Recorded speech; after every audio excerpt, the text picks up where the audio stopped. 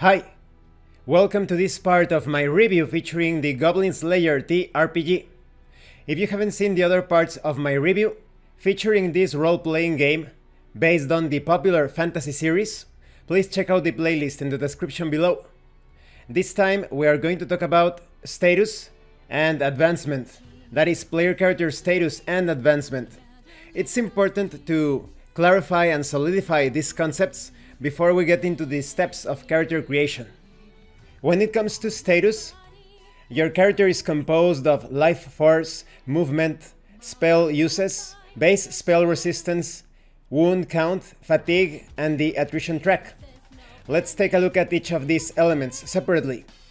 When it comes to life force, this represents how many physical injuries and how much tiredness a character can withstand.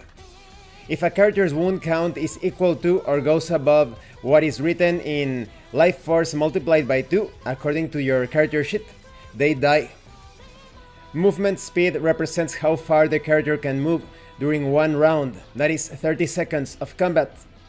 When running normally, a character can move at twice this value, and at full speed, they can run at 4 times this value. Concerning spell uses, this determines how many times the character can use spells in one day.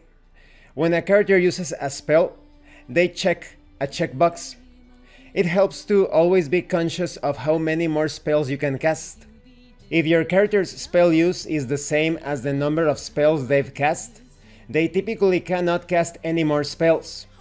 However, by using overcasting, and we will talk about this in a future part of the review, they can attempt to use spells beyond this limit. When it comes to base spell resistance, it represents how much the character can resist spells. This value is the basic score to be used in spell resistance checks. The basic score for spell resistance checks is the character's psych reflex plus their adventurer level, plus any bonuses from spell resistance. Concerning wounds, a character's physical damage is represented by how many wounds they have. When a character has a number of wounds greater than or equal to their life force, they will gain fatigue more easily. If their number of wounds is greater than or equal to double their life force, they die. Initially, every character starts with 0 wounds. Now let's talk about fatigue and fatigue rank. This represents how exhausted the character is, both physically and mentally. Doing things like staying alive without eating and sleeping or fighting for long periods of time will fatigue the character. When a character suffers a point of fatigue, check one of the appropriate checkboxes.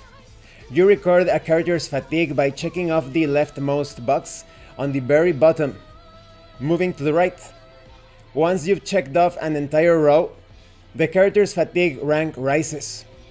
A character's current fatigue rank is equal to the highest row that has been completely checked off. The negative effects of that rank are written on the right side of that section. A character's fatigue rank starts at 0. When a character's fatigue rank reaches 4, that character falls unconscious, and when it reaches 5, they will die. The extra checkbox inside the parenthesis is only used if the character has acquired perseverance. We will talk about perseverance in a future part. Now, concerning the attrition track, at the end of each round of combat, check one of the checkboxes, either the box or the spiked bubbles, in the attrition track section. If you check off one of the spiked bubbles, the character suffers 1 point of fatigue. However, if their wounds are greater than or equal to their life force, the character instead suffers 1 point of fatigue for each regular box you check off, and 2 for each spiked bubble you check off.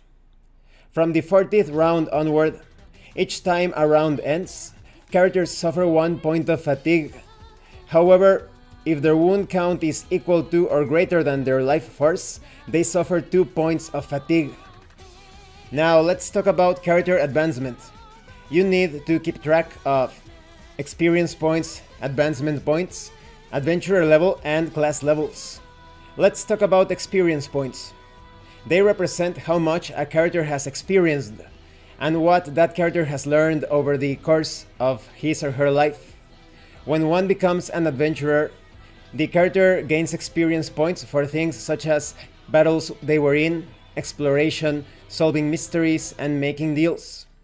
These points are gained all at once upon completion of the adventure goal, or when it is determined that the goal has been failed. There are two sections here: current experience points and cumulative experience points. When a player character gains experience points, they first add the number of points they gained to both their current and cumulative experience points. After that, by spending current experience points, they can do things like learn new classes or advance the level of a class they've already acquired. Cumulative experience points are a total of all the experience points the character has gained. This value will increase but never decrease. Points are expended from current experience points in order to acquire classes or advance them, so they will continually fluctuate. When it comes to advancement points, a character gains these points from completing adventures and advancing their adventurer level. Characters will spend these points to do things like acquiring skills and otherwise growing. When it comes to the adventurer level, this is a representation of the character's overall strength and ability as an adventurer.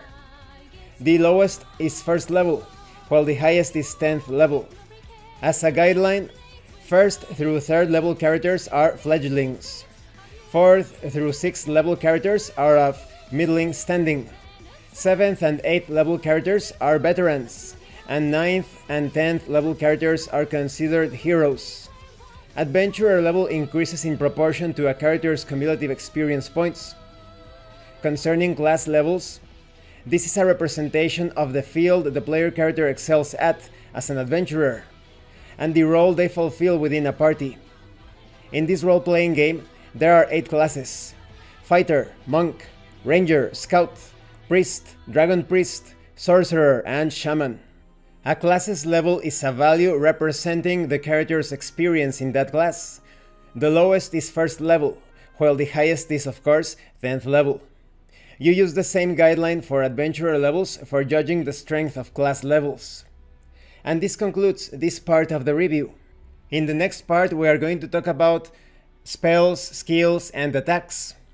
It is great that even at a basic level, this role-playing game system tries to really emulate, or rather simulate, the Goblin Slayer sort of situations.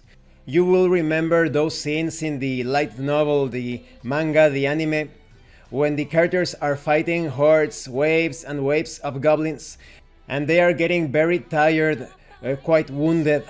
This is represented perfectly with this sort of stamina mechanic integrated into the combat rules.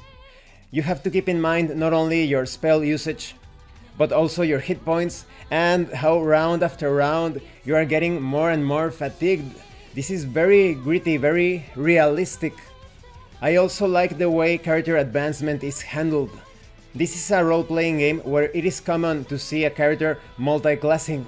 In fact, even though a specialization is possible, I think it is encouraged, especially for smaller groups, to have different levels of classes when you first create a character. Depending on your roles, you could actually start out with 4 levels in total, that is, perhaps 2 levels of one class or 2 levels of another, but it's all up to you. If you want, you can use those experience points that you obtain when you create a character to add perhaps 2 or 3 levels to a single class. And keep in mind that this is an overview so far. We have yet to see the step-by-step character creation process, and many of the things that I talked about will become easier to understand, or they will become more clear when I talk about, for example, combat. Thank you for watching this part of the review. If you have any comments or questions, please let me know. And thank you so much to those of you that have been supporting the channel by sending right through RPG gift certificates. If anyone else wants to further support the channel, the information on how to do that will be in the description below. Once again, thank you, and see you later.